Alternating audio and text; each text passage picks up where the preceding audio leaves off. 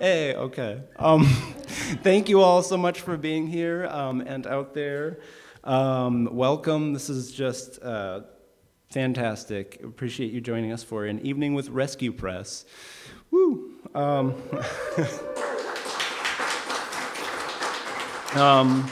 The program will feature readings and a conversation with several folks from Rescue Press. We'll let you know who's going to be with us in a minute.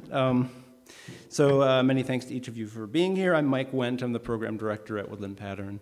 And I want to begin by acknowledging that in Milwaukee, we live and work on traditional Potawatomi, Ho-Chunk, and Menominee homelands along the southwest shores of Michigami, part of North America's largest system of freshwater lakes, where the Milwaukee, Menominee, and Kinnickinnick rivers meet, and the people of Wisconsin's sovereign Anishinaabe, Ho-Chunk, Menominee, Oneida, and Mohican nations remain present.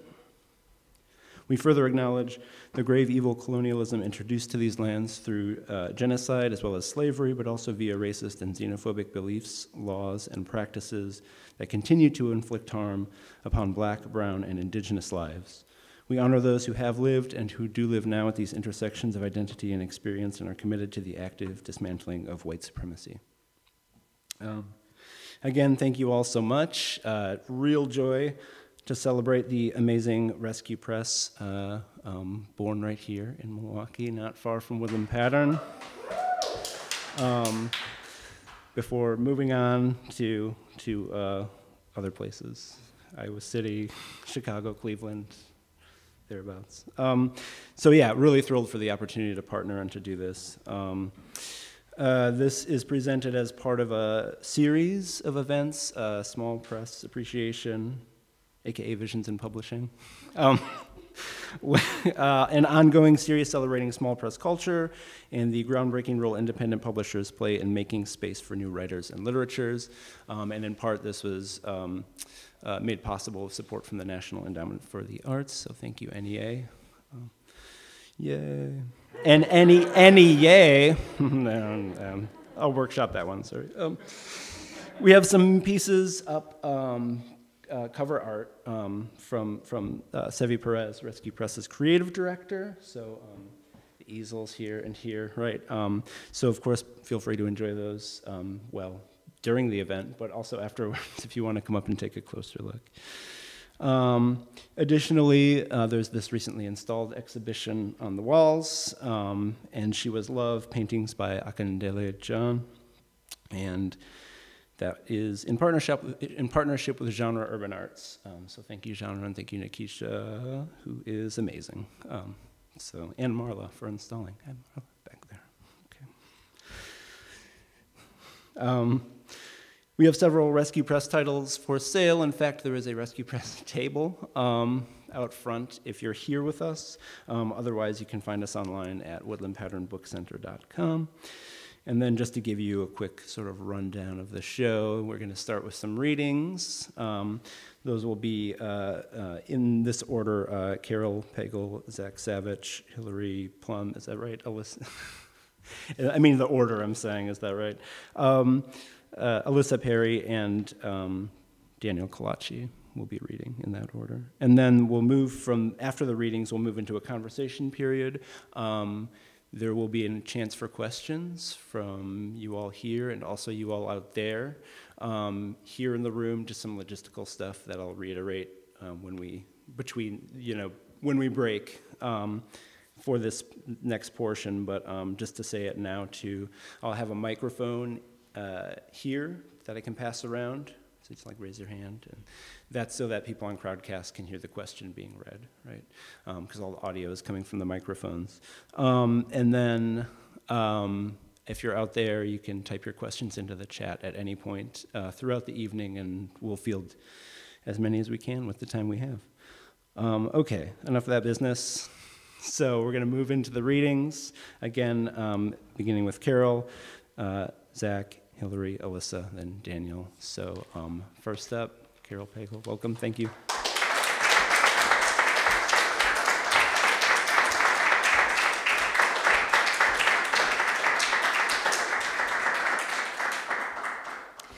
Thank you, Mike, Jenny. Danny, Laura, everyone at Woodland Pattern.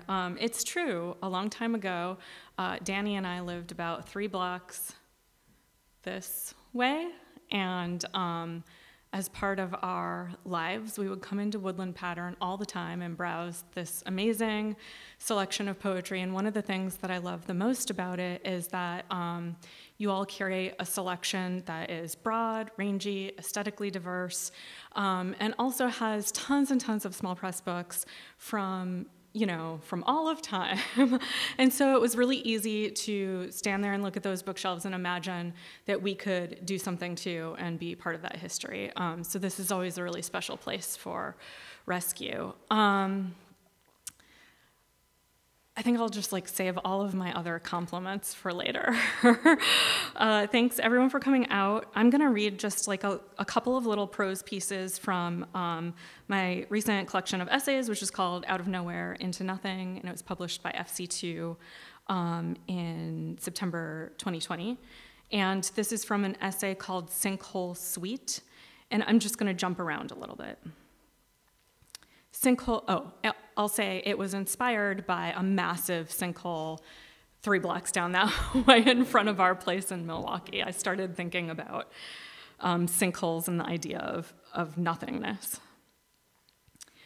1, there was a bathtub in the kitchen. I shaved my legs while a roommate sauteed spinach, and Dee perched shakily on the table, his leather-booted feet tipping back a wooden chair while he belted out songs from Viva Last Blues. This was Prague, early 2004. Bush was president, and we were starting a war.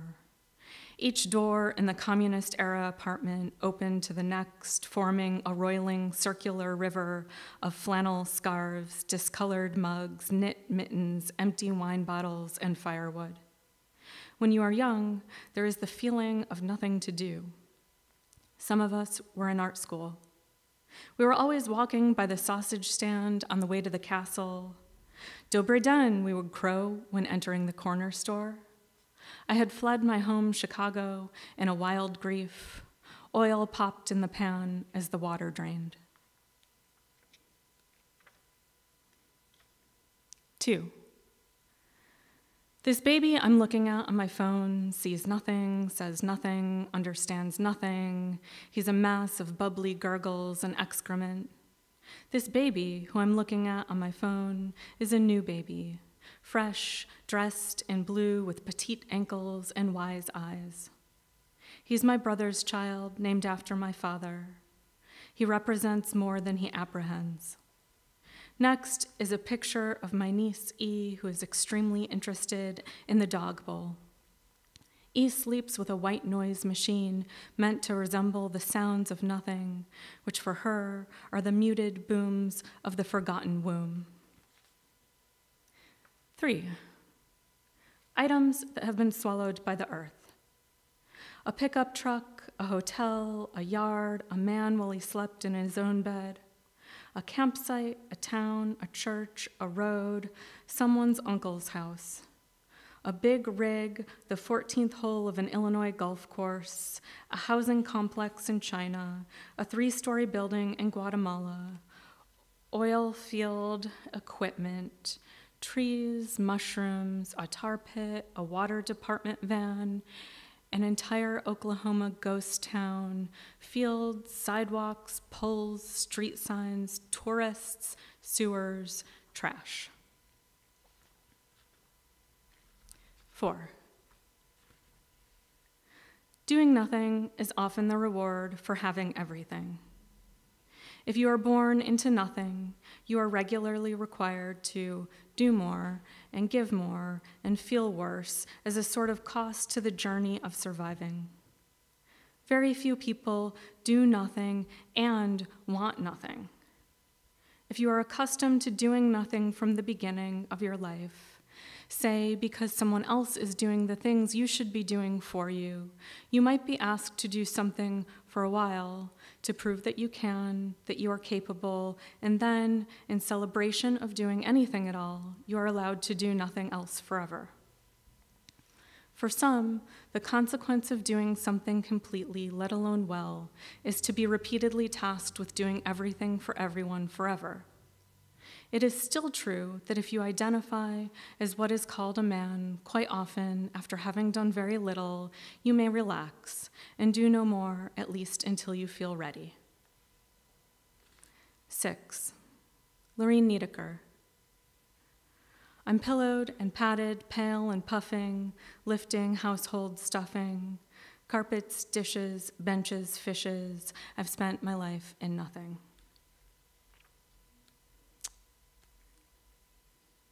7. I don't know if I've been saying these numbers correctly. 7. H and I missed the Memorial Day party because of feminism. It was important to review the minutiae, to convince each other that despite such audacious affronts, our boundaries would only become clearer. She was visiting for the weekend. We sat on the porch with our pamplemousse. H relayed a story in which Cleopatra, who had been banished from Alexandria by her brother, also her husband, said H, and their parents were married too, such that the siblings had only one set of grandparents, snuck back into the city, rolled up in a rug to be unfurled at the feet of Caesar. The sun was sinking. Large questions remained. Should she move to Jerusalem? If I quit now, would I work again? Satchel scooched near, licking her open wound. Do you have a legal pad? Asked H. Let's write some things down. Thank you.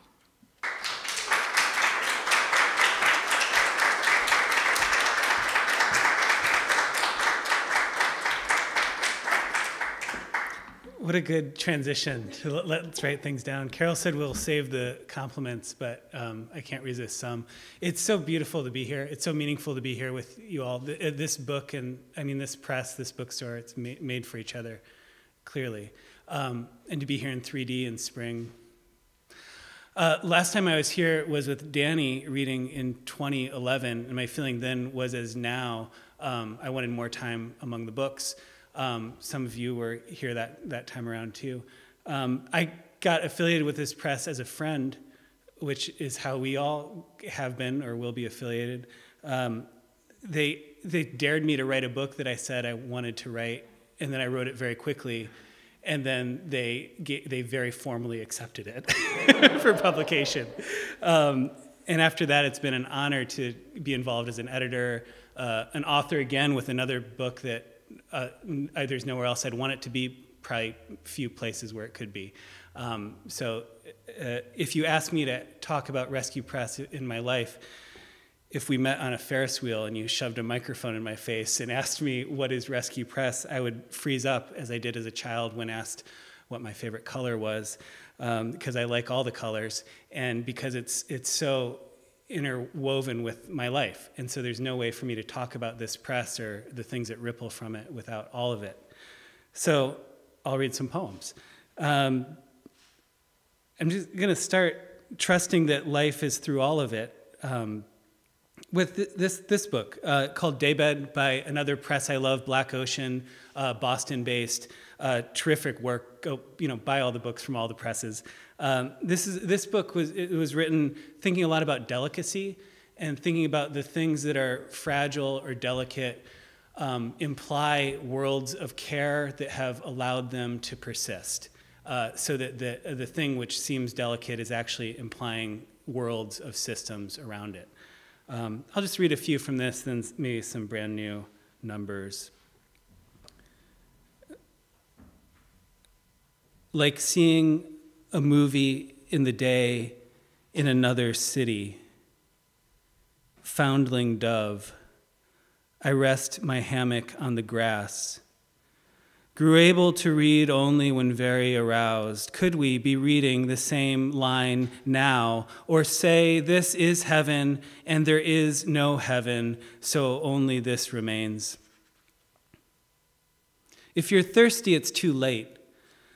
But if there may be gradations of thirst, there was this sweet bolt, new bark grew around, and new shapes to lock bikes to. Could it matter what the confetti is made of? Asparagus by the road. A child made a radio by resting anything in a creek. An acrobat didn't love me. Presently, blackbirds. I watch some hammer a patio into the air. Anything a blackbird does is clean. I turn in the substantiating breeze. Purity arises, variegated, nuanced, involved. Did not the wilderness of precision double the switchgrass? Seeing you tripled the pair. Civilization forgets its raincoat in the cab. I hoped to be older when driven to Proust, the melody being whatever you repeat, beautiful warbled hopscotch grid. So you see a person in a car for sale in a field. The past wasn't simpler, but memory is. My neighborhood has its own stained glass shop. I offered the business I can. Bees made a calendar. It was totally honey, graceful in the sufficient gauge. So pluck out a world and carry it before you on a dish. I'm in this jacket I wear in any season. If I took it off, it'd be trash. I'm wearing this stupid hat so you won't remember me pretty. One taught me to ascend a steep hill, bend double and swing your arms foolish. I left the shower so we could see.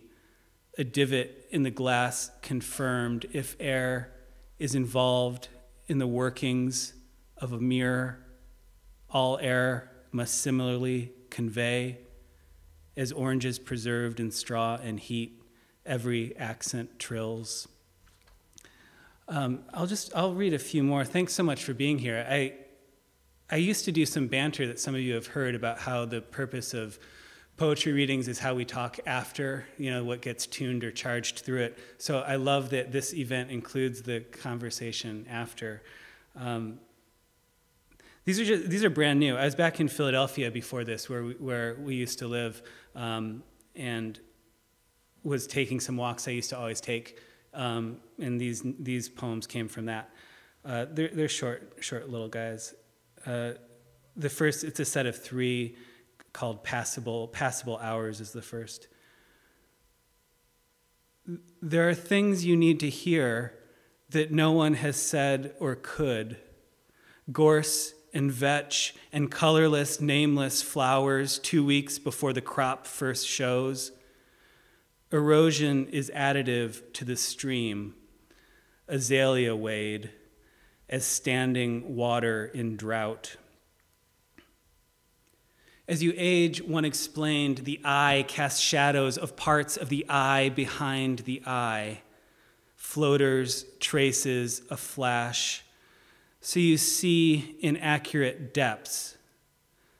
Depths, however, are greatly aligned with greater precision, so you see better.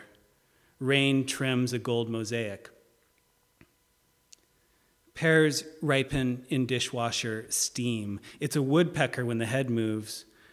In what genre does one hope to be wrong? Let me worry about that. There's ice in the river, it also is, and 7 plants in 8 pots. I'll just end with another one of these recent 3-fers. This one called A Tree Flowering Too Fast to See. We had no choice. And then we had no choice except to stop. In a house a storm happened to construct. In the fantasy, no fantasy would save us. We thistle the hymn. We dandelion microphone. To avoid tensing during falling, be always falling. Brook gone to bog, meaning as a marsh seeps. 2 hydrants on the corner, like what kind of fire? Pillowcase on a hydrant. Shaggy frieze of peonies. Jesus fucking Christ, please just let me fart, one screamed at the bad church. This is a place there's no reason to be, so it's a place for any reason. The day takes all day to get to, a tree where lightning will be. Ice just once could smell more of apples in the pond, and sap in kindling should flash. Thank you very much.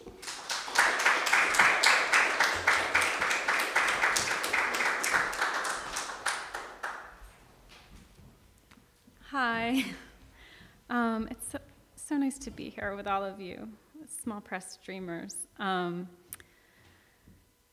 Like Zach, it's hard to separate rescue from my life, but it's changed my entire life, and I'd like to keep living there. And I want to shout out to all of you involved in small presses where so much happens in the face of everything. I thought I would read because I think rescue is a place that helps you like try what you need to try. I thought I'd read from something super new and let you all have to deal with it with me. This is from a novel I was working on for a bit in the last 2 years, and it was, written in the context we live in Ohio. As with many states, it's been suffering from an incredible kind of increasing narrowing and restriction of access to abortion through trap laws, kind of heartbeat bills and other things, but it was written before the recent leaked Supreme Court ruling, which threatens another fate beyond that. So in this novel, there's a clinic that's been shut down. The doctor is imprisoned for violating a new law in relation to abortion. And there's an employee on hunger strike named Angela in the kind of shut down clinic. And this is like a weird journal that she's keeping. She was like a pretty bad employee, but thinks this is like a good job for her now. So I'll just read some little chunks from it. And one thing that's happening in that journal is that she refers to all the patients, all the people who came to the clinic as Rose. So we'll just hear some little references to different Roses. Yeah, I'll just read that. I don't really know what's going to happen to the novel because I feel like everything's going to change. So maybe this is its only life with you all. Or, I don't know. All right, here's some little chunks from it.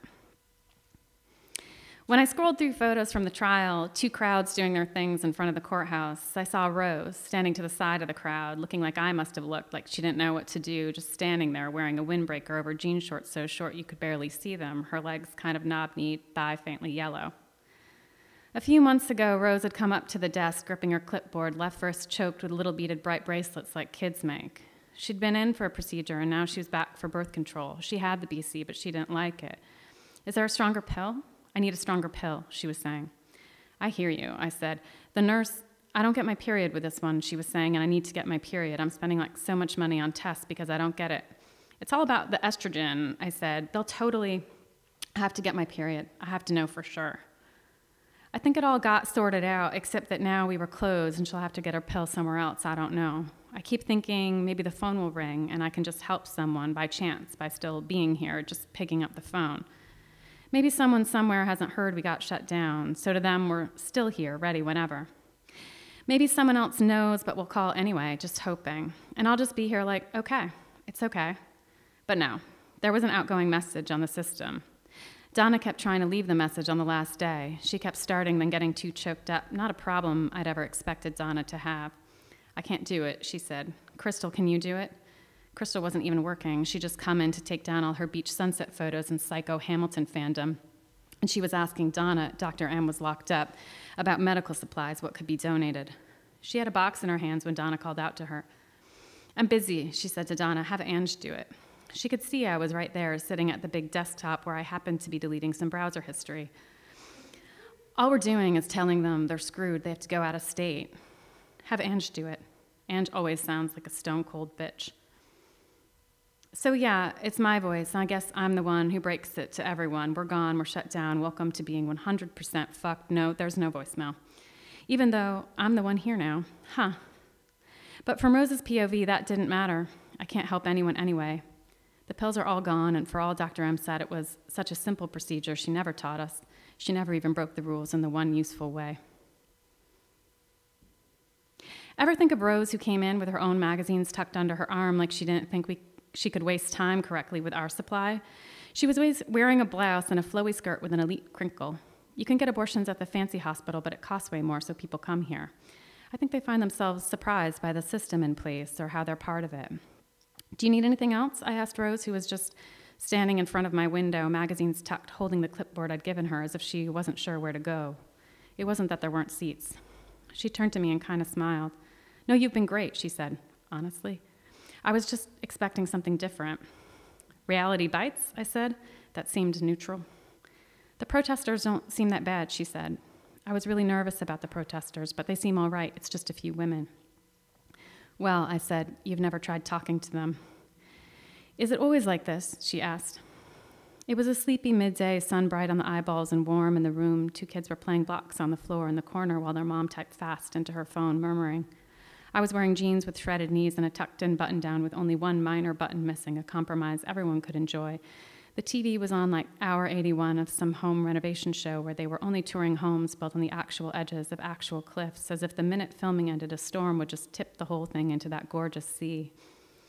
Between me and Rose were fingerprints on the glass, and beyond her a carpet no one would call clean. Definitely, I said. We're always just offering safe, affordable reproductive health care for anyone who needs it. I'd heard Crystal say the sentence in a different tone. There's such a big price difference, Rose said, between here and my OBGYN through the hospital. I was really surprised. I mean, I was asking her who would pay the higher price. People who don't want to come here, I said. But if you're all professionals, she said, then didn't finish. I don't think I said anything. I was interested in anyone who would suggest that about me. Is it possible to get a little sip of water, she said. My throat is so dry. I guess I'm a bit nervous. We do have running water, I said. But for you now, nothing by mouth. From the doorway, Monica called her name, and back she went.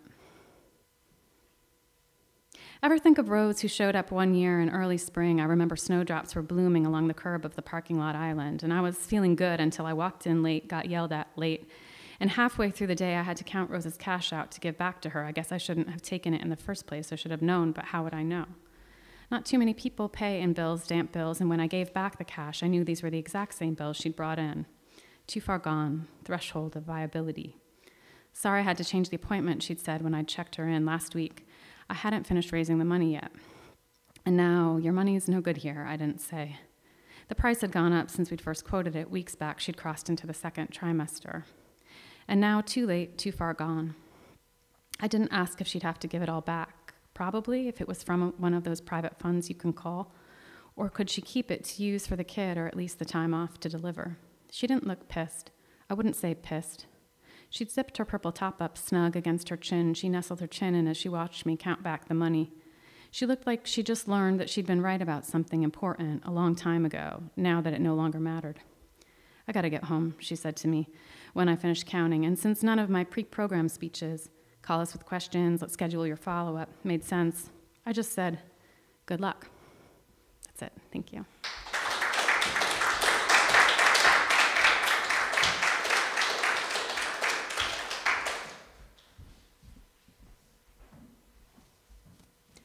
Hello. It's such a joy to be here. First off, thank you to Woodland Pattern. We've been looking forward to this for a little minute now. Thank you to all small presses for the work you do. And I mean, I have to just echo Zach and Hilary to say that, yeah, my whole life for more years than I can count now has really been a result of being part of Rescue Press. So this is immensely meaningful. I'm going to read 2 poems. This first one is assembled from 2 Elizabeth Bishop poems. It's called Filling Station. Oh, but it is a doily, a big dim doily, draping a tabaret, a big hirsute begonia, a green line frayed. Why, oh why, daisy stitch with marguerites, the doily with the daisy who can say softly, the daisy can say softly, quick and saucy, say, oh, oh, oh, oil had spread a rainbow, a so, rainbow, rainbow, rainbow. Somebody loves like the tipping of an object toward the light. The daisy softly to say softly, so that they can say softly victory. So oftly victory, like fine rosettes, like full-blown roses, like a pink big peony, the little rented pool of bilge, careful's its soft irises. And this second poem is thinking about a trivia-based web game that translates art knowledge into, purportedly into humanitarian aid. You can all imagine how effective that can be. But I mean, happily, it's really nice to read this poem about people trying to cash in on art knowledge in the presence of this really amazing Akindele Jean work. All right, so this is freerice.com.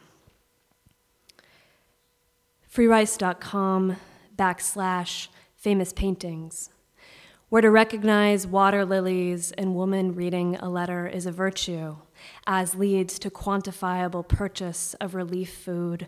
One passes through this game to know who made the image. Eat of this. The landscape is the value of impressions seen through this window, its issuance, its multiple choice, its limited option. Fun question, who covered the canvas? Can you click the correct artist? The correct artist, if selected, will refresh the page to the next ad impression to make the cash equivalent of 10 grains of rice elsewhere materialize, Rousseau's The Star. Ads in my eye philanthropize junk time. Upon arrival, ask that I consent, have forgotten what box clicked. Are these bids targeted? These 10,000 liters of water required to construct a pair of jeans?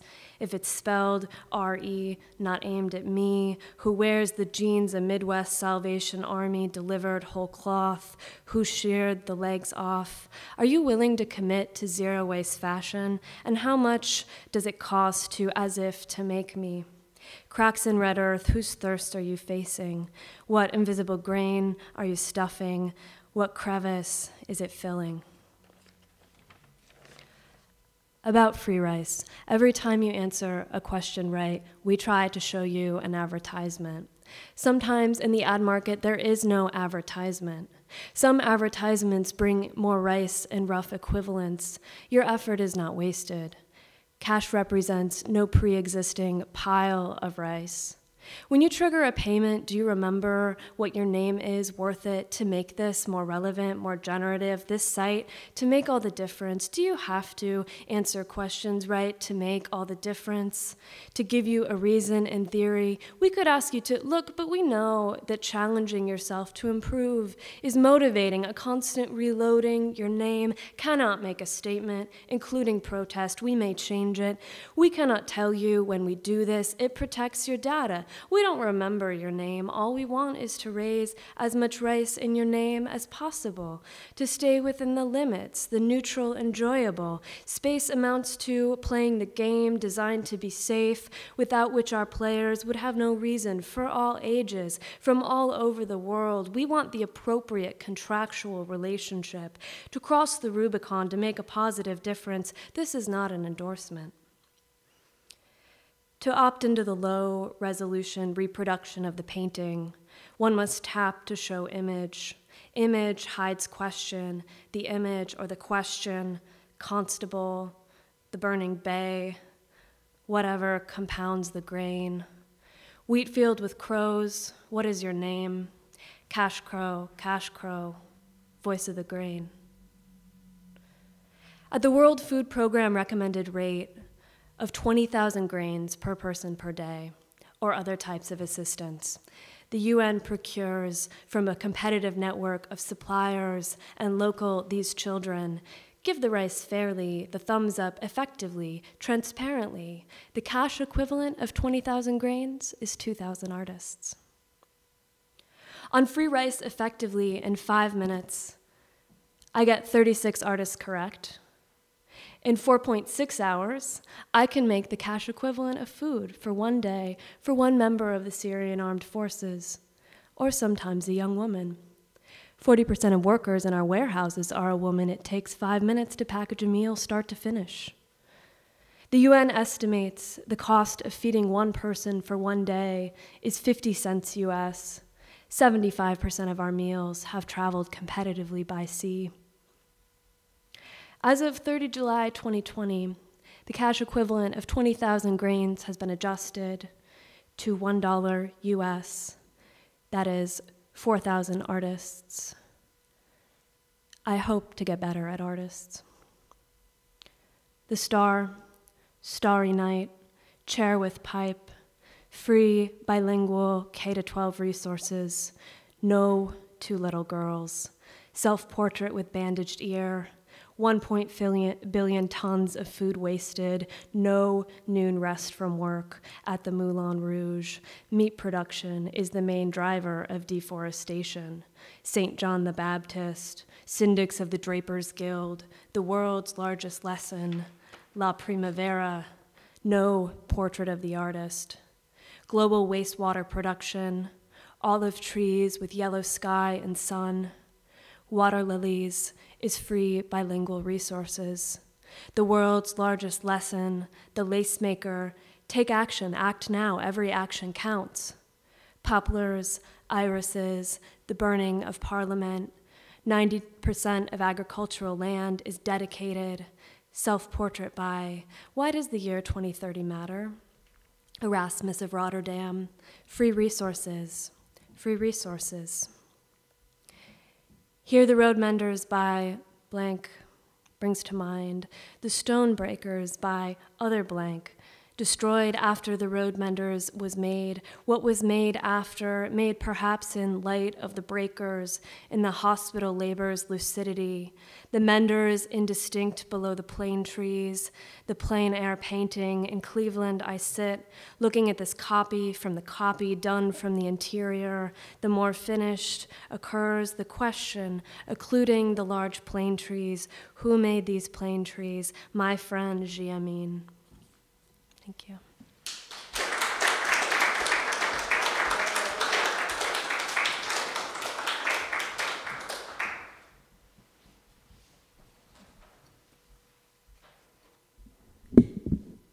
Hey all, can you guys hear me okay? Yeah? Like everybody has said, pardon me, it means a lot to be here, not just in Milwaukee, which is where Rescue was started, but to be amongst friends and to be amongst people who love literature in a building that supports literature and that has been a building for so many of us that has meant something quite important. I was thinking while hearing everybody read how much of a family Rescue is, and that family is pretty big, not just in the work that we do. Sevy, who's taking photos as we speak, Alyssa and Zach and Hilary, but also the work that Caryl Pagel does. Rescue was really started based on Carol's vision, and the work she does with our authors, with our team, is really, really wonderful. So it's wonderful to be here with Caryl and with the rest of the team.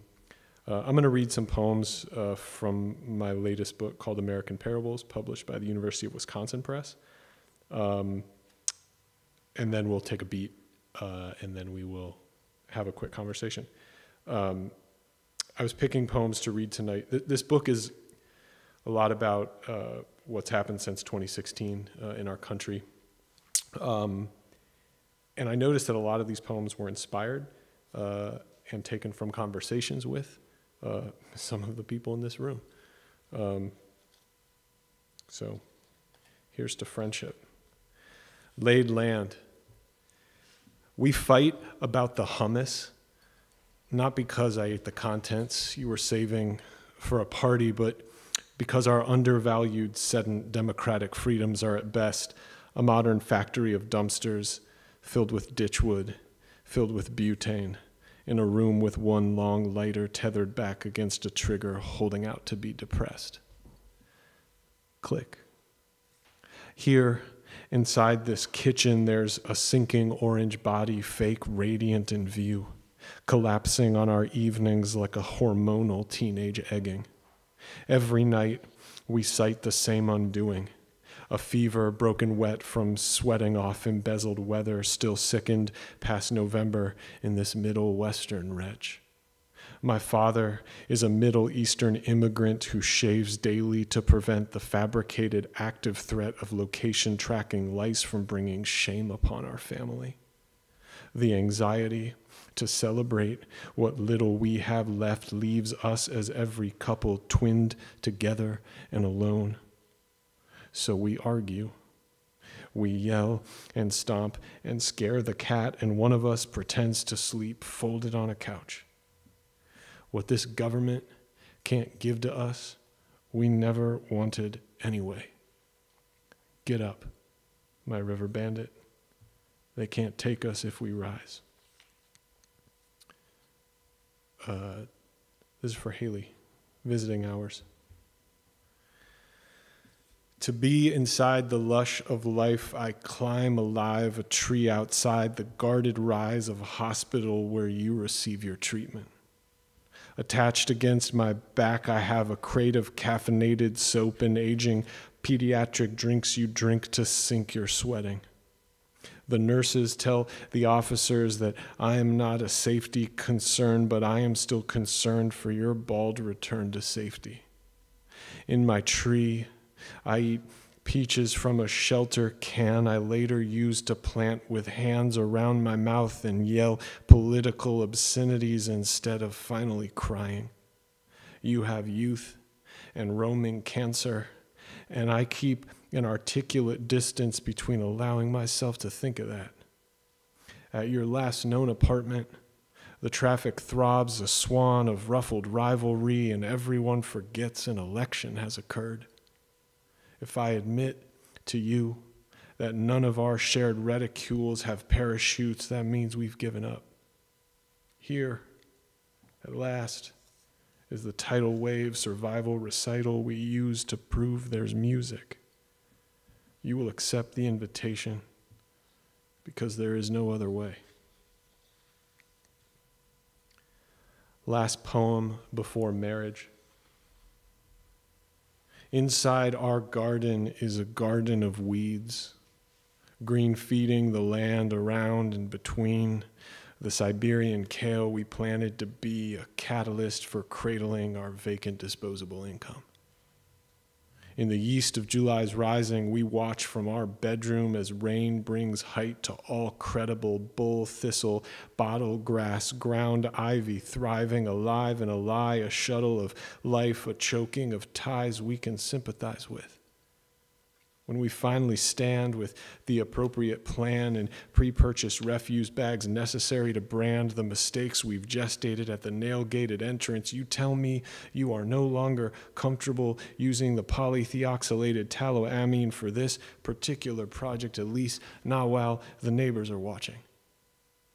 I want to pull the earth clear for you, but I don't have the muscle. I want to carry my past and bury it next to the rabid Swiss chard held captive by active, bright Japanese beetles, but that too requires strength and a willingness to admit that my pointed disappointments point back to me with fault. I hold the chemicals and tell you there is no other way. You hold a match, a cordless oscillating fan, and the wood from my old box spring that we agreed to sell on Craigslist after tallying up who else had slept on it. There is always another way, you say. And then we find the bunnies. No mother. Wet socks in a hamper. Huddled. Waiting to be eaten or fed. And I just got 2 poems left.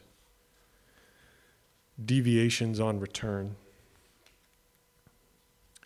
You purchased a Spider, a 1981 red Fiat Spider that you brought home, waxed hot in the unlofted soft rot garage the same beige afternoon I first lost time to the second past lapse of my recently bruised crude wisdom tooth surgery.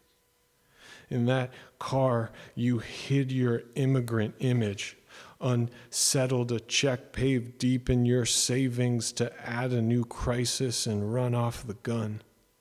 Maybe insurance insured my mouth would be served, sutured and gauzed right white and pretty. Or maybe you hemorrhaged a weak year's pay without asking your wife to park the dark wheels heel pitched in our driveway, a damage still damned as you flit toward retirement. The tires I tired of deep in that brief post-tooth lost sleep tried to hold us well in the middle of class. Get away, I said when you brought to me ice, brought to me Arabic sliced rice prayer. You slept on the Barcalounger next to me, on the couch, the garage, your car, your 1981 red Fiat Spider. It was Passover. When I opened my mouth 2 workless days later, all of my friends lived in gated communities. I forget their names, the streets and the golf clubs, the powertrain engine specs I never could clutch. 25 years have shook and took with them your colon, your knees, your need to be colonized for having left home. Belief, you have said, is the grieving thief pulling damp leaves from the gutter. Guts, I never had any. You gave up the car. It lives with my sister. Night throws its sand. We are handled in airports. The band in your speakers speaks course of the country that saved you, divesting investments, still leaving me, thinking you'd have more to say. I'll stop there. Thanks, y'all.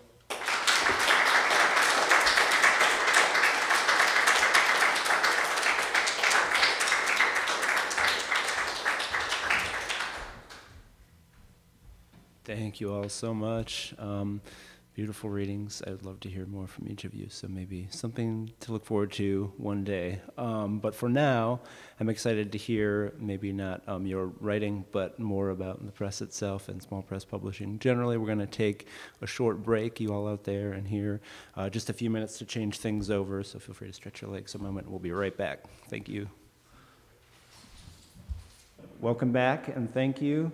I'm standing behind the camera. Sorry, everyone on Crowdcast. But so here we are for the conversation. Really excited for this. Everyone up here on the panel will begin by giving a little background on Rescue Press, among other things. But again, I invite you both in the room and on Crowdcast to ask questions. So if you're in the room, if you could raise your hand, I can run this mic over to you so that people on Crowdcast can hear.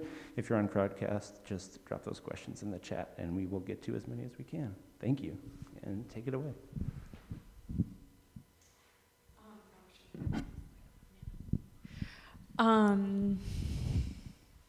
My name's Caryl Pagel. I think I know most of you.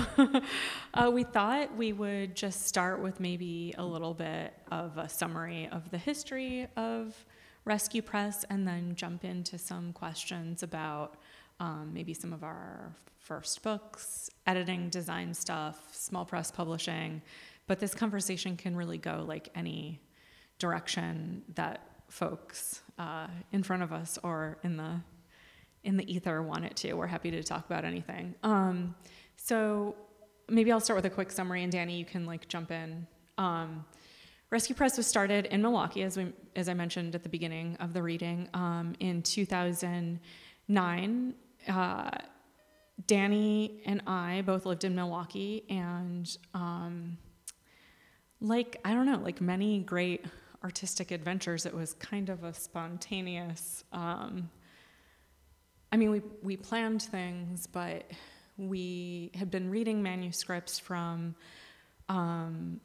friends who maybe like weren't able to place their work. That was one sort of key part of it. Another key part of it that Danny was reminding me about a couple of months ago was that we had just taken a trip to UMass Amherst to see friends and to give a reading, and we saw that a bunch of the students there were doing all kinds of really interesting projects, making, chapbooks and like pamphlets and like strange events and whatnot. And so I think it became,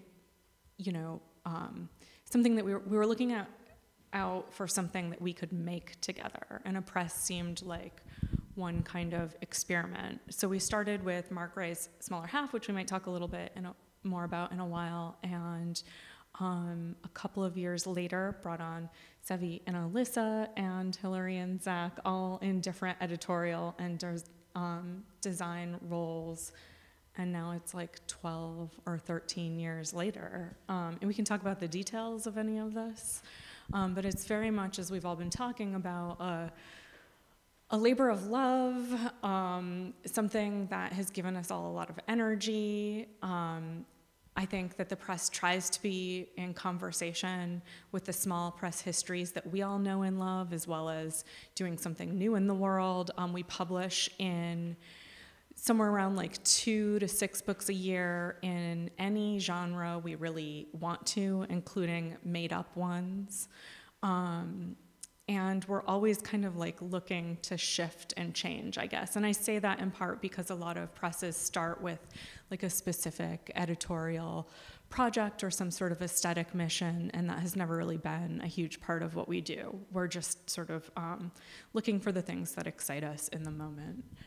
Although now that we have a much larger catalog, there's probably some aesthetic similarities between our books. We can, I don't know, get into those details. Do you want to add anything to that? Or we could start with Sevy's first question. Yeah, so hi everyone, I'm Sevy. I'm the creative director at Rescue Press. I've been the creative director for 10 years, so if the press is 12, 13 years old, there's not too much time had passed since I had joined. So I design all of the books. As Caryl mentioned, Rescue is untethered to any specific aesthetic, and I think that's uber important. So we tried to make each book an individual title. Each book has an individual intent and an individual life. And funny enough, because Caryl had mentioned the first publication that Rescue Press had done was Mark Ray's The Smaller Half. And in terms of just getting the conversation going, I kind of wanted to open the question, because even though I'm the creative director, I don't know why The Smaller Half was the first manuscript that you wanted to make. So I would like to ask you that right now. And here, I'll do this. Do that. Do you want me to start? So when we got back from that Amherst trip, walking around Milwaukee, we thought that it would be a genius idea to start a press, with the idea that if we did it, we'd probably do chapbooks, and then if it didn't work, we would just close up shop. And I had gone to the Iowa Writers Workshop for graduate school and had some classes with a dear friend and a wonderful poet named Mark Ray. And Mark's work really just has always struck me in the head and in the heart. And the manuscript was just not being, as Caryl mentioned earlier, just not being accepted. It wasn't doing the thing that poetry was doing at the time. It may have appeared too quiet in some arenas. It may have seemed too bizarre and surreal in other areas. It might have been too heartfelt in other arenas. So Caryl had also read the book or seen the poems, because that's a whole other part of this that we'll get to in a second. Mark would send me poems all the time and send some to Caryl, and we just had this like email stash of Mark's poem along with this version of a manuscript. So we drove to Iowa City, where Mark lives, and we asked him at the Bluebird Diner if we could do a chapbook of his work. And he said, sure. And then we did some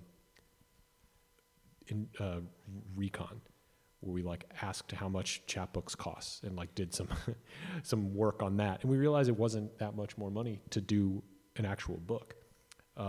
We went down to Digicopy off of by Water Street. And like talked 1281 Van Buren. Yeah, there you go, 1281 Van Buren.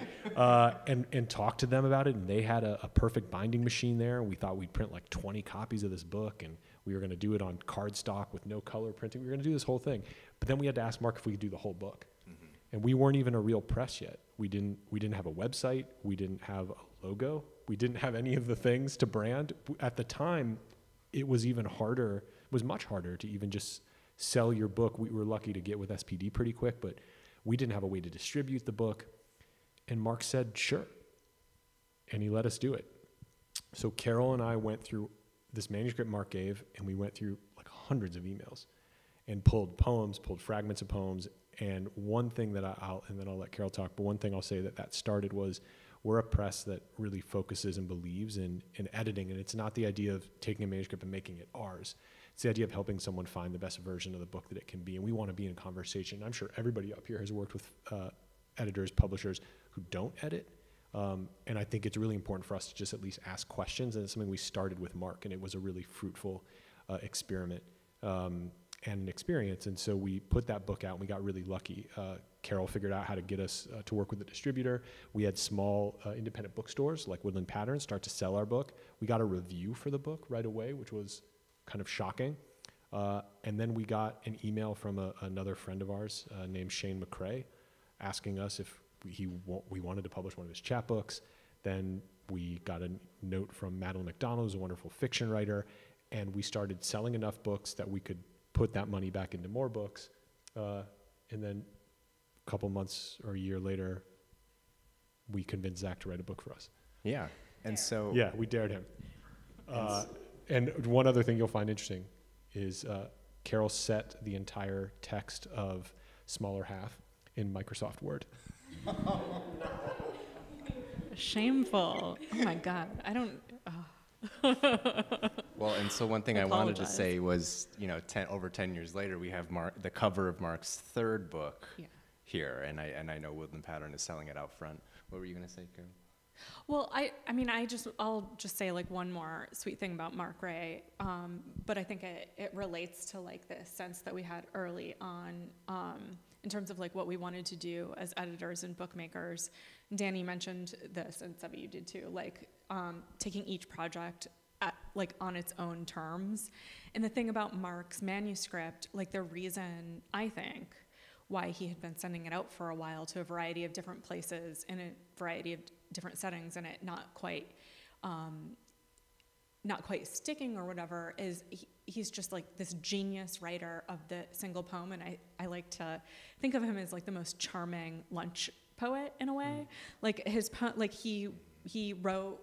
I mean, and I don't know if he's still, I don't know, you know, Mark, if you're watching us, you know, like he would like write a poem a day, you know, like, I mean, he's just as like someone who poetry is part of like his daily life in this really, really like pleasing and inspirational and beautiful way. And so I think it was interesting to take a pile of poems like that and think about it as a book, and to help someone who you know, my impression of Mark is he thinks of the unit of the poem as the poem. And so to like have all these conversations very early on in what we were doing about like how that switches when you start to think of work as like in a unit of a book. And we can talk about when we ask Sevy maybe some design questions, I think that first little step about like thinking of like the units or shapes that poetry or writing can like take and form, that became maybe a little bit of like a guiding question, such that now we have a variety of books that are not just like written in hybrid forms, but take hybrid shapes or like design patterns, or, you know, some of our more, I feel like our books get more and more goes in them as time goes by. They get sort of like bigger in concept, and that's, I think, just because we have more and more questions about like what these shapes can make and take, like kind of beyond and around the idea of even a book. So yeah. Yeah. Well, obviously there's a lot I can add there, but I don't want to. I can talk about book design all day, but I don't want to deprive the audience of why don't questions. I think that you should talk about design for a while, and then maybe we can like scooch back to editing after. Yeah. Are there any of those specific design questions that maybe anybody would have currently, or I can just start talking? Happy to do either. Yeah, that's fine. So, because, oh gosh, all right, you're going to regret giving me the mic. Carol's entirely correct, and one of the things that's so fascinating and rewarding about treating each book as an individual object, not just a book as object, but each manuscript as a piece of art, is I get to interpret the author, which is a really rewarding and it takes a lot of trust, and I think to cater, to grab that, to cradle that kind of manuscript and to understand what that author is trying to seek, because, you know, there are some authors who they don't understand that 8.5 by 11 is not what a book looks like, and so you kind of have to find out some very technical and logistical and objective ways of realizing that text on a smaller page or on a page that's a different dimension. Those are some very specific and very straightforward, obvious pitfalls, but there are other situations involving the pacing of the book when you're presenting the reader with information and with what visual emphasis you're placing on that information. I care very much about that reading experience being really fluid, and that I like when a reader can move through a book and then they close it and then they see the cover in a different light. That's also something that I care very much about, and that's a little theory of mine I call the second life of book covers. I say, you know, we have our market and commercial obligations where I, the designer, need to take that author's, that creator's work and figure out a way to try to get you to want to buy it within like a 5-second glance at it, and that's got its own set of limitations. You know, you want your title to be so large or so small. If you have an attention-grabbing visual, there are guidelines on how you'd want to do that. There are even colors. Green, this is something I always say when redoing this, but green covers, for whatever reason, this is true, they don't sell as well. So you don't see a lot of green rescue covers. So those are those technical limitations. It's true. Those are those technical limitations that you face up front. But then on the backside, like I said, you have to try to be true to that author and their work and their writing and their text. And that's where a lot of the joy and a lot of the struggle is in creating each book as an individual piece of art. Yeah. Adrian's book gonna be green? Okay, so here we go. It's a chalkboard green. So this is a great example, because when the concept overrides that technical concern, I think it's valid. And so we're doing Adrian Raffel's next book, Our Dark Academia. If I may say, we'll have a sage dark green background. It is not the dominating element, though, Danny. I just want to be sure we don't have to not sell the book. You made me nervous. What is the dominant element? The dominant element is a statue. It's a cleaved statue. It's very striking. It's a current. It's a bust of a youth. It's in the permanent collection at the Metropolitan Museum. We have a lovely image of it that we're using to angle the typography and just make a real engaging front cover. So I'm really looking forward to that one. It's my favorite cover in a while, to be honest. And just for you all to know as well, so Watchfires is Hilary's book. Zach's book is Diving Makes the Water Deep. I cannot take any credit for diving. That was illustration that I just simply set. But then the reason why the other covers are here is these are the 4 most recent titles. So the other titles are Correction, Gravity Well, which I mentioned was Mark Ray's 3rd book, and then we have Basic Needs and PMS, a Journal in Verse, which yes, is intended to look like a composition notebook that has been thrown out the window and run over by a car, and the author has thrown it across the room. And so that's an example of where that's a high concept, obviously, book is object. Maybe Mark's, I could say, cover is a little bit more traditional in terms of interpreting the work. It's not trying to make the book into part of the object itself. Yeah. So part 1 concluded. What's up? Oh, you need a mic. I'm sorry. Yeah, there's a whole system here. Thank you for the system. I'm a little tangled. Hold on. Technical difficulty. Could you, I really like that orange book. Could you walk us through, like, briefly when you're moving from the text to that cover, like, what was the process of that? Yeah, Mark is a great author to work with because he does listen a lot to what I'm interested in. Particularly with that book, it came in without any of the moon bits, and if you are to grab that book or to look at it on your way out, you'll notice that those moon phases play a much larger role in segregating the work that's inside the book. So none of that had existed before I had received it. The lunar calendar and the way Mark was writing about seasons and all of that seemed to really lend itself to that kind of aesthetic. And so I had said, well, wouldn't it be kind of neat if we had the moon kind of phasing through the book, then as the work is progressing to not only mark a conceptual time that the author is experiencing and that they're sharing with that reader, but as a visual element to create a cool cover tie-in and to make the book just somewhat more graphical. I think when Caryl mentions that we're putting a little bit more time and attention into each book, what that can translate to is more graphics. I'm allowed to get more crazy with typeset. I'm in there moving commas and making sure everything is perfect. And so particularly with that book, that's a great example of a cover again, or rather a whole collection that didn't have any of the moon phasing. And I believe that was a single concept book, because that's another thing we can talk about and that I can talk about at length is there ever a best version of the book? And what do you do if you disagree, or what do you do if you don't? Saying to disagree, I mean me and the author, or me and the editors. What do you do, and how do you create that final product and have it be true to itself in the world of constraints? So that's a whole other. We can talk about that too. Nobody ever asks me to talk about book design all the time, so this is great.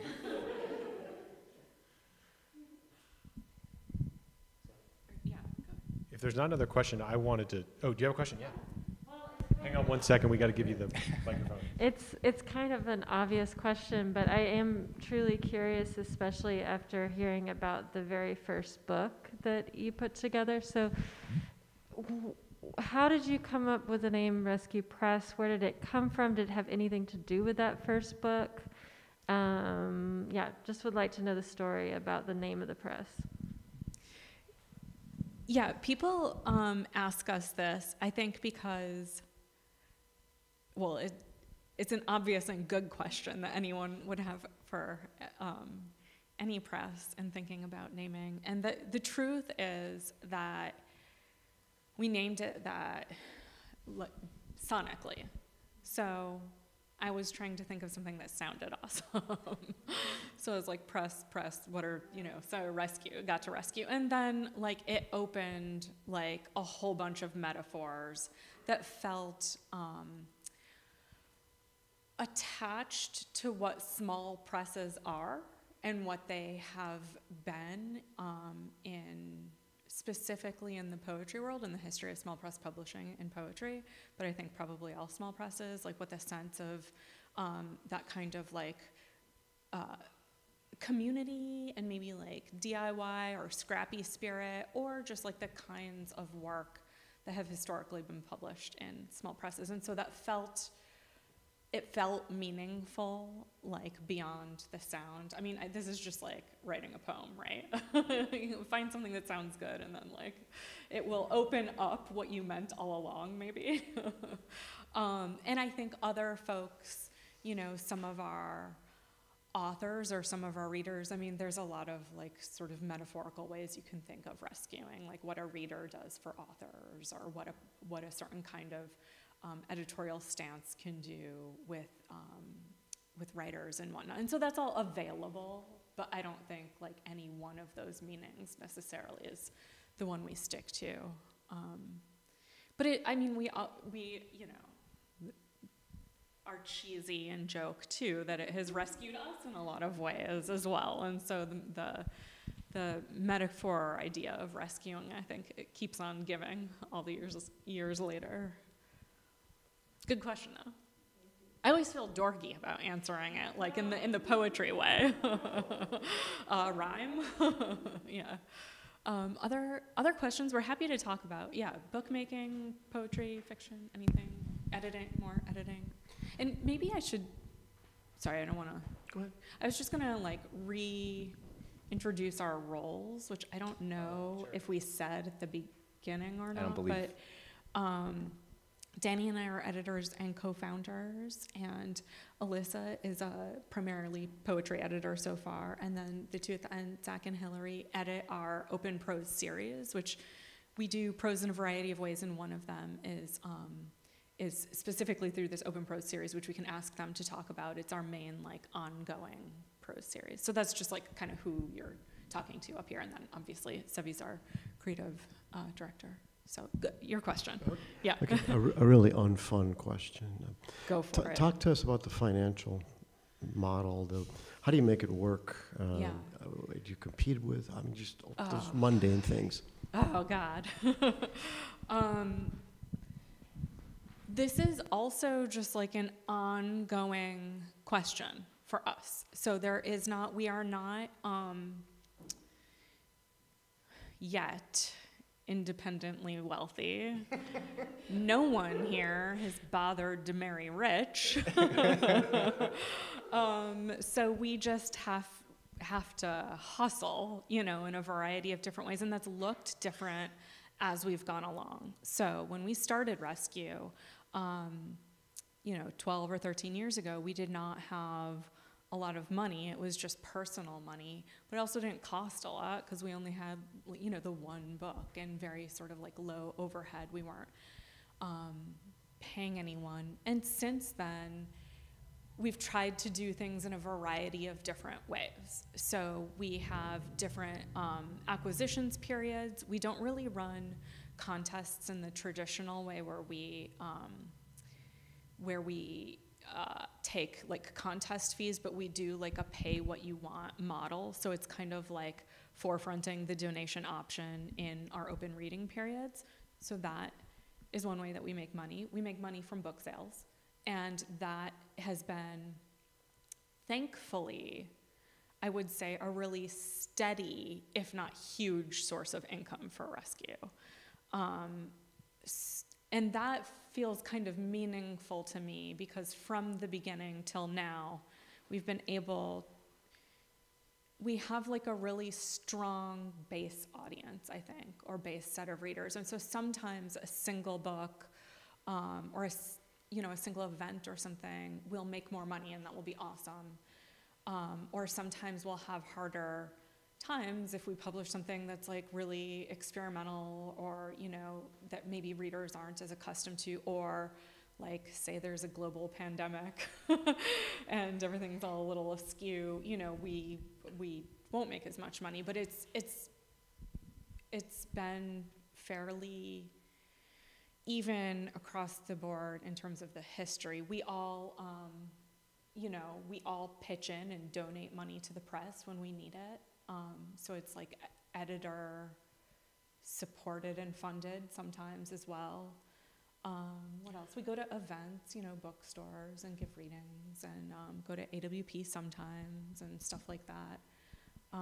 It's always a question, and it's maybe very obviously always a question, I think, for every small press. And so we also are frequently talking to editors of other small presses that we know who seem to have all the same questions we do about marketing and getting books to readers in a time in which like distribution is like a pretty large question. We work with SPD and a lot of indie bookstores and distribute through our websites and all those normal ways, but you're not going to find a lot of like indie or small press books in, I used to say like in Barnes & Noble, but I don't even know if Barnes & Noble exists or if I want it to or care if it does, but like it just was like, there aren't as many, one of the reasons why we love Woodland Pattern, there aren't as many bookstores.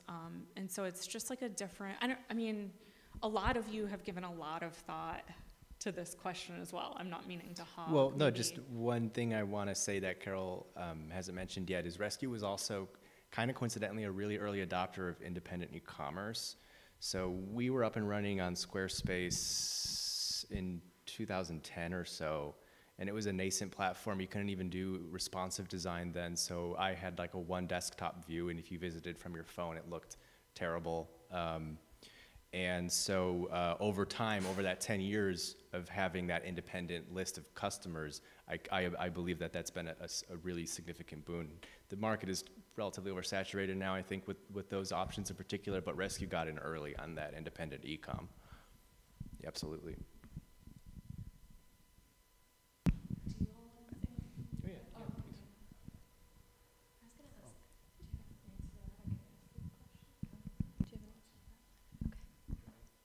Oh, yeah. Go for it. Okay. But yes, I would love to hear from you all. And perhaps speaking to this question, which we do have one from Crowdcast, which is, just would love to hear more about the editing process, which I would too. So. That dovetails really well with the question I was going to ask our two open prose editors. Let me just switch microphones. All right. So Hilary and Zach, I believe you joined in about 2013, 2014, and since then you've published a really wide array of prose books, from Andrea Lawler's genderqueer Bildungsroman, Politics, the Form of a Mortal Girl, to work that is in short forms, like Gabe Blackwell's Corrections, to work that, you know, is sort of running the gamut from novel to short story to various non-fictional and hybrid forms. And I would love to hear you both talk more about what it is to edit that series. Thank you. Thanks, everyone. I'll start. I was going to say money-wise, I love thinking about small press publishing and money. I'm willing to talk about that for the rest of my life, probably. I was going to say, too, recently I won a raffle. And I donated the proceeds of that raffle to Rescue. So there we go. It was a raffle because our school decided not to have a vaccine mandate. So I got a raffle for getting a winnings for getting vaccinated. So that's a way to fund your press.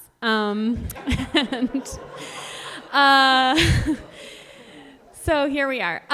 So I'll talk a little bit about the Prose series we do, which will be a way to talk about our editorial process. And as Danny and Caryl mentioned, one thing I think that really distinguishes Rescue Press is a commitment to that editorial process and to working really closely with authors on books, helping people develop and envision those books, and helping cultivate that kind of range of aesthetics and projects which require both kind of breadth and intensity and like an intimacy of attention to each project and to each writer and kind of what's possible for them. And as we mentioned as a joke that's very serious, you know, like some books come into being because you know that Rescue could publish them, and you're talking to that press, as we talked about with Zach's. The book is called Events Film Cannot Withstand, by the way.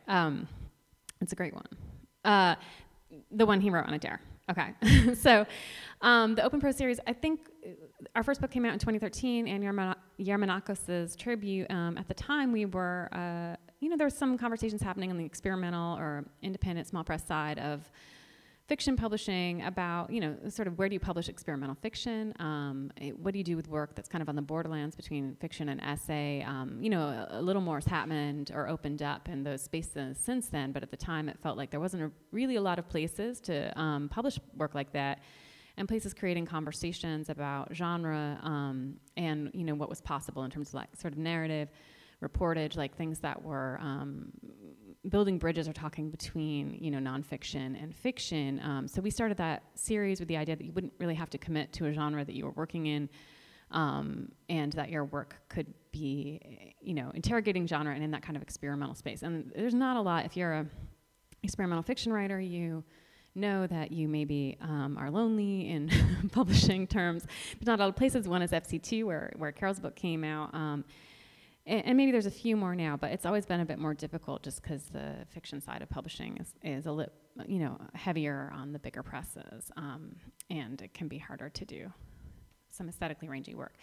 So I think we put out a call for whatever, fiction, essays, short stories in between. I think sui generis was the word that we used once, and started seeing what people would send in, and then Zach has been a great, sort of reader and screener. The first step, of course, is to look at everything that comes in and talk about it and think about what is happening out there and what you think you can offer as an editor, what you think the press can offer, what sort of writing you want to put out there. We think about the series over time. And then to work very, very, closely with the writers. And I think on all of those 7 books, I've never had to count, and I think it's 7. I think, we all worked very closely together. Some of them were writers we knew already, or who were living in our house at some point.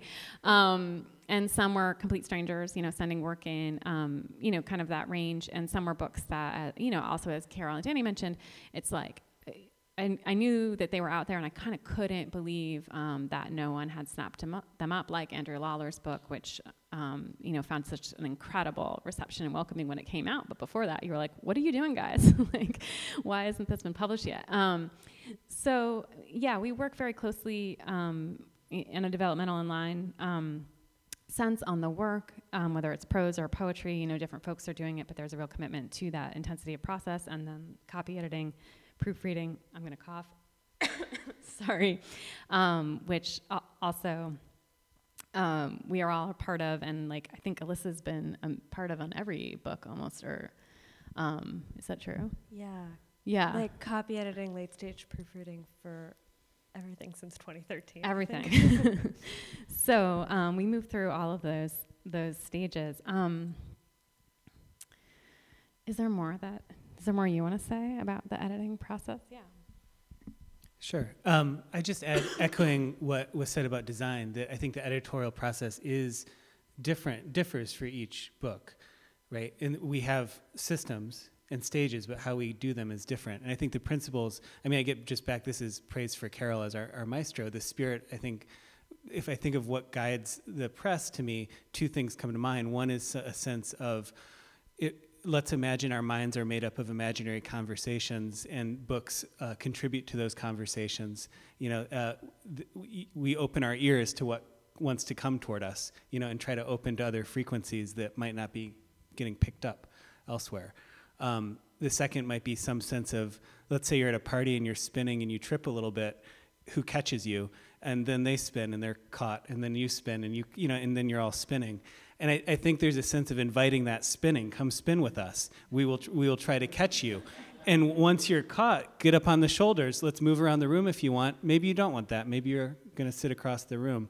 Editorially, what that means looks like, I'm thinking of Eric Anderson's book, A Stranger, which is a third-person fictional memoir considering the problems of having one life, of living only one life.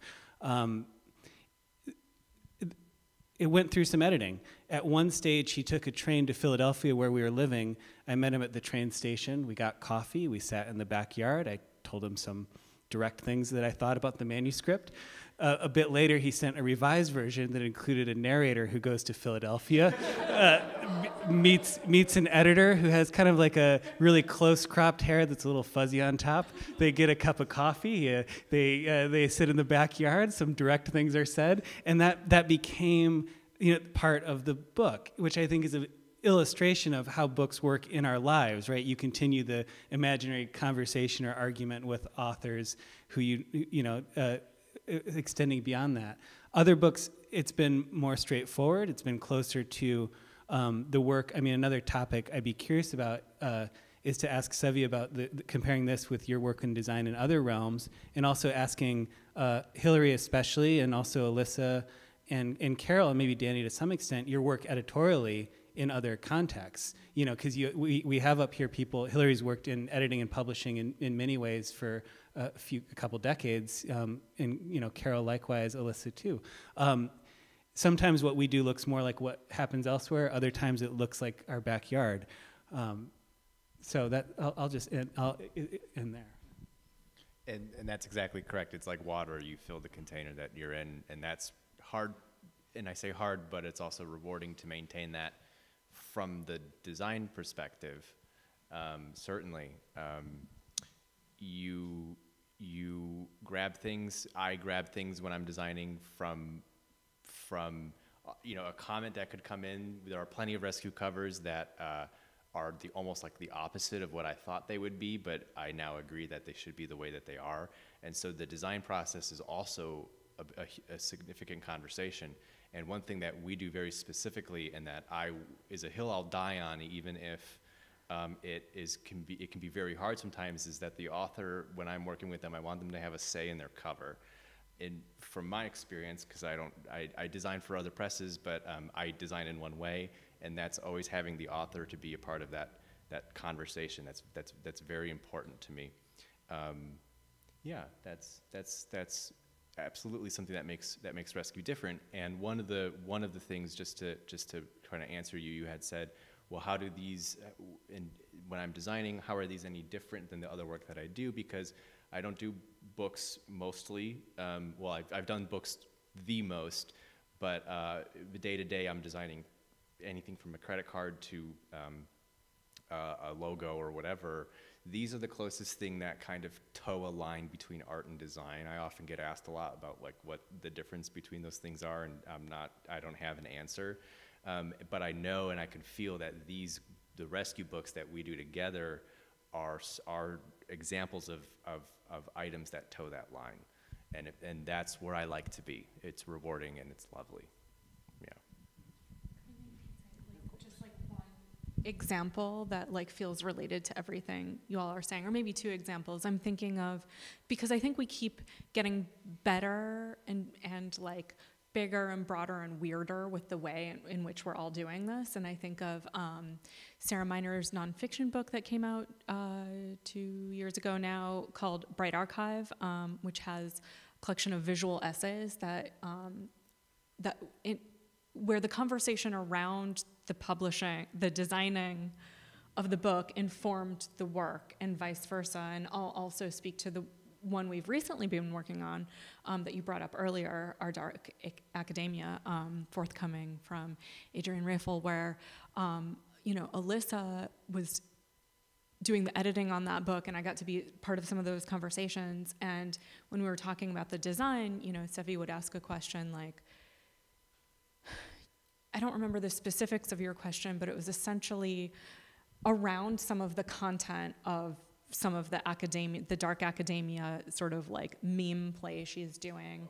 You were having some permissions and design related questions that we then took back to Adrian, and who talked to Alyssa about it, and we had like a really fun, huge conversation that resulted in this like wiki article, poem, essay, and that, I think that book, I mean, Adrian's such a great sport about it, and like such a sort of like genius, fast writer, that it was really fun to do it with her. But I would say, I've been thinking of this term called like generative publishing lately, and that's maybe not how we approach every single book, but a lot of them lately or maybe forever, where the conversation around the act of publishing and the process of it is literally generating some of the work that goes into it, as well as the design possibilities. And so what that book started as becomes like a whole, it's really, I mean, I don't know, Alyssa, if you would say 20% of that book didn't exist at the beginning of us starting to publish it. It's like a lot of what it became was the result of the act of doing it, which maybe is like a little bit in conversation of some of what Zach was talking about in a different way. And that's just due to us all talking, I guess.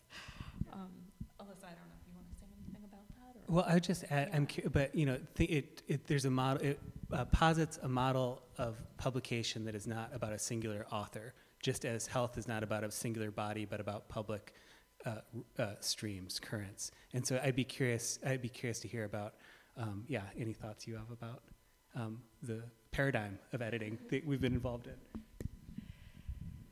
I mean, it feels especially with Adrian's work in particular, because as you say, she is like such a genius of a kind of speed of writing that I myself could never maintain. What's important, I think, is that we always come in a conversation and with the idea that the book might change, such that Adrian also brought to us a sonnet crown that was like the sequel to another sonnet crown, which is in the book, and this was maybe a month and a half ago, something like that, and where the book is about to go to print now.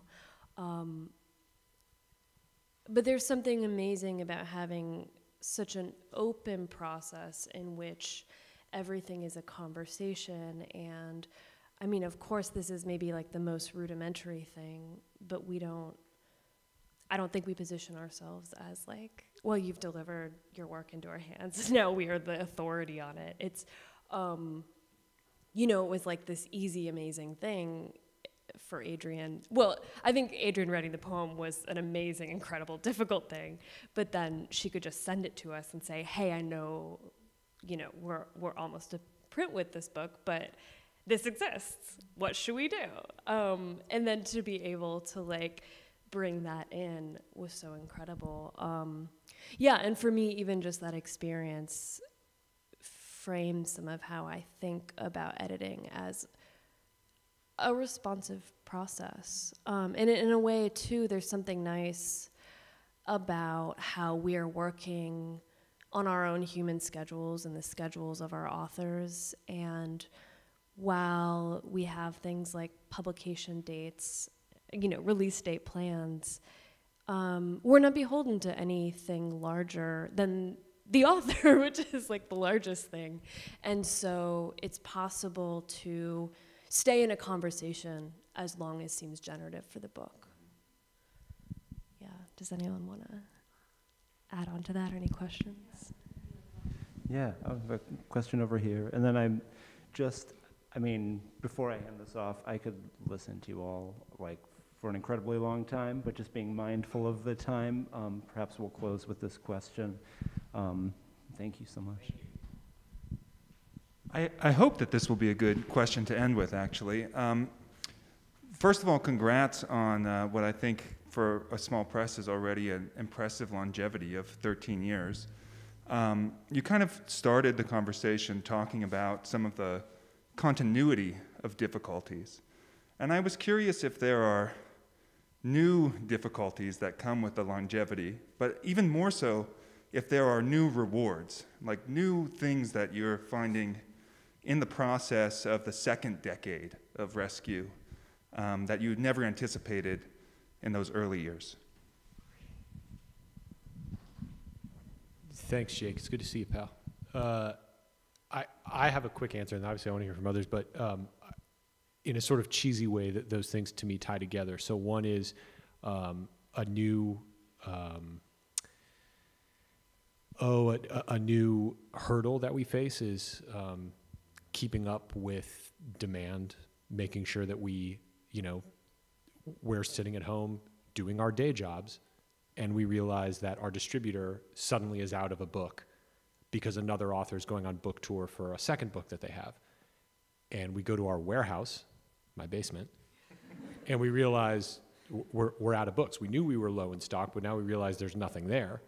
So we've got to very quickly put in an order, get it rush printed, get it delivered, all in between Zoom meetings that any of us are on, right? Because we're doing this, as Alyssa was saying, we're doing this on our time and on our author's time, but we also want to make sure we're doing this in a way that is preparing the world for the work of the author. They're working really hard on this stuff. So that has become difficult. Anytime you print more books, it costs more money, and so there's a little bit of a gamble there. The other side of that is the real advantage, the real exciting thing to me in the second decade is just our audience is growing.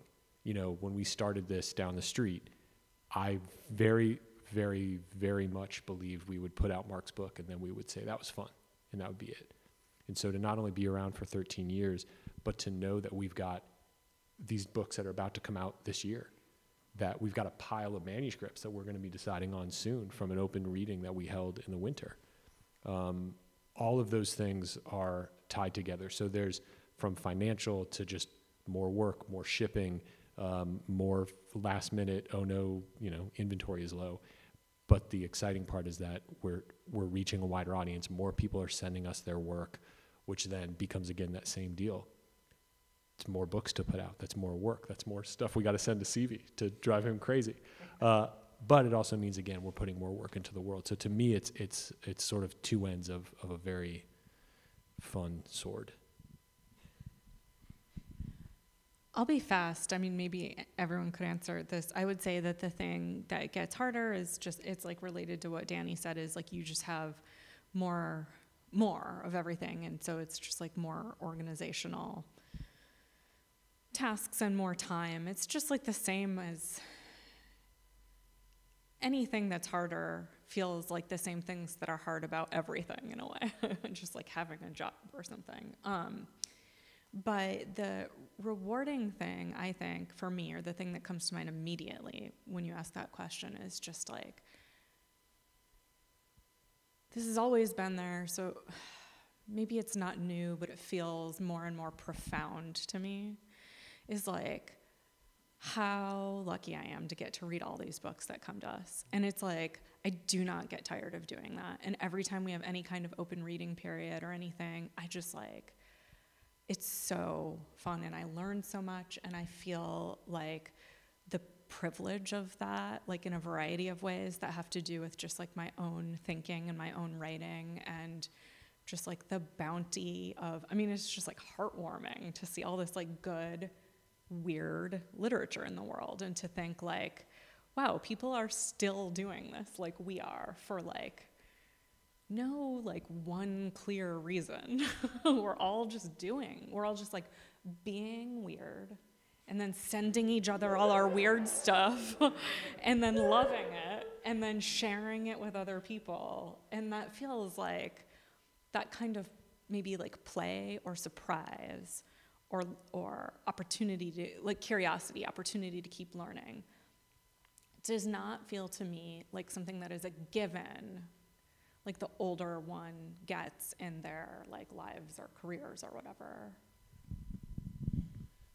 I can illuminate two very specific design responses to that question. I guess I'll lead with the negative, which is not really a negative, but it's new for me, which is, so normally, like, you know, again, these practical constraints that you have when you're trying to get somebody to purchase a product. Typically, I don't want to run covers of the same colors in the same seasons. You don't want to run different, you know, you don't want the same fonts or the same titling styles.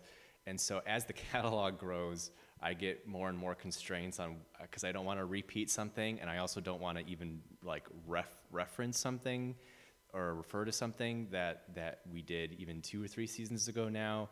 On the shop page, those don't appear that far from each other, and so it's nice as a designer because it makes you to think in different ways, but it's an interesting constraint, and as for those of you that are writers or publishers, it's also like the books that are being published adjacent to yours will also impact yours in that way, where you won't get your purple cover because the one coming out that same season has a purple cover. You know, there's that kind of stuff.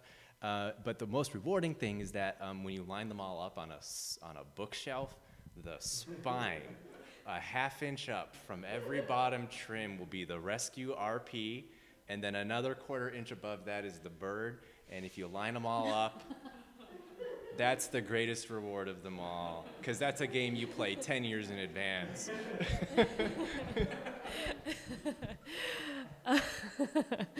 I can't wait to go home and do that again. For me, I guess I'm just thinking sort of sweetly of all the joys of it right now. I mean, in starting to work with Rescue, didn't understand how much I would live with these books and how much they would shape my own consciousness and, you know, sense of the range of possibility as a writer. And I started as an intern who was really, really set on being like a good proofreader. And like 10 years later, I have a lot of very different ideas, and editing instead in ways that are about, you know, like letting the book be itself. And so, I mean, just over time, you get the privilege of getting to grow and change with books. Yeah. I guess I would add, like, into the economic kind of question, just like, I worked in publishing since 2004, where like, we are like in the aftermath of the rise of the chain stores, which killed a bunch of indies, and then Amazon was on the rise, and it killed at least half of the chain stores. And now we're an increasingly, like, small presses like ours, like independent presses, and many of you know so well, they exist in a marketplace that's dominated by multinational corporations that are increasingly a monopoly. So the fact that we kind of exist at all is both a continuing difficulty and its own reward, in that sense that I think it really matters to have independent makers of culture and have people making books with other writers, and to have this kind of participatory, grassroots sense of publishing is for all the sense that you're like, you've kind of been shoved out of the market, you're kind of kept to the margins in a lot of ways, culturally, socially, kind of in all the economics, you're doing something that I think is very essential, and that it seems pretty like life-affirming and like a making of culture. That's what I think. Thank you all so much. This has been just such a beautiful, illuminating, moving conversation, and it's so wonderful to have you all here. Caryl Pagel, Daniel Khalastchi, Sevy Perez, Alyssa Berry, Hilary Plum, Zach Savich. Thanks to you all for joining us out there and here. Have a wonderful evening. Thank you.